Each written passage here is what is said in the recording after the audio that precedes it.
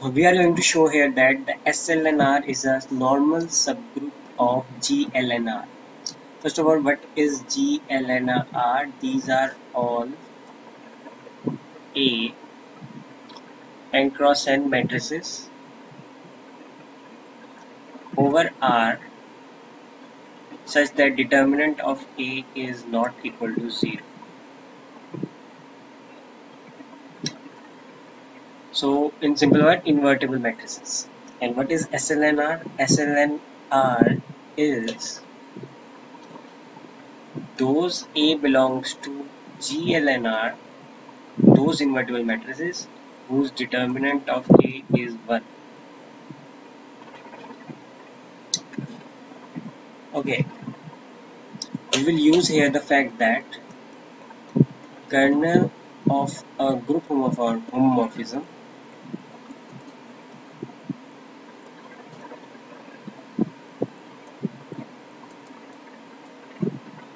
is a normal subgroup.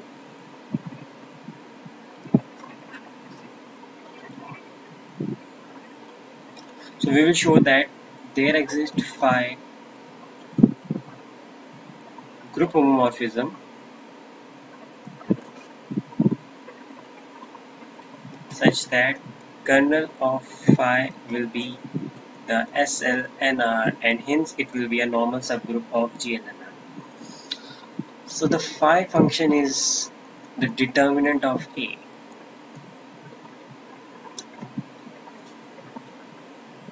Phi function is from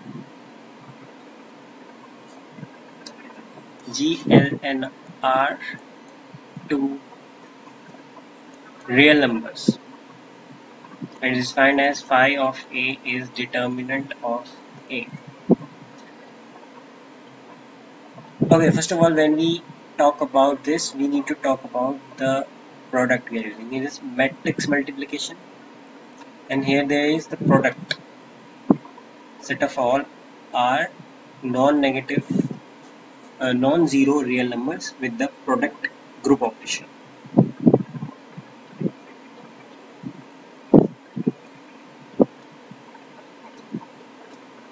Now, to show phi is a group homomorphism,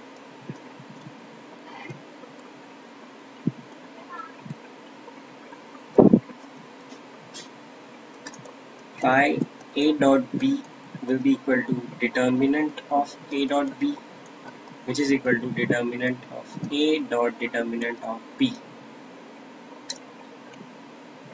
which is equal to phi A dot phi B. This is product in R.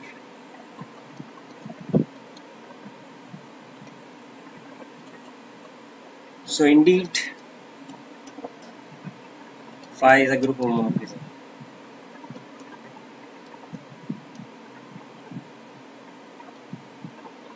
You can check it is well defined and other things. So what is the kernel of phi?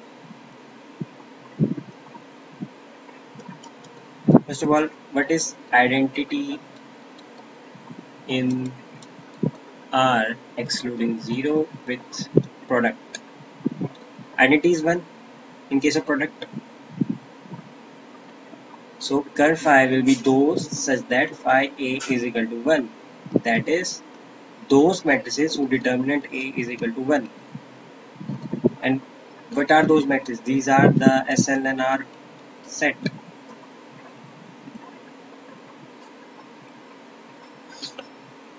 Hence, SLNR is a normal subgroup of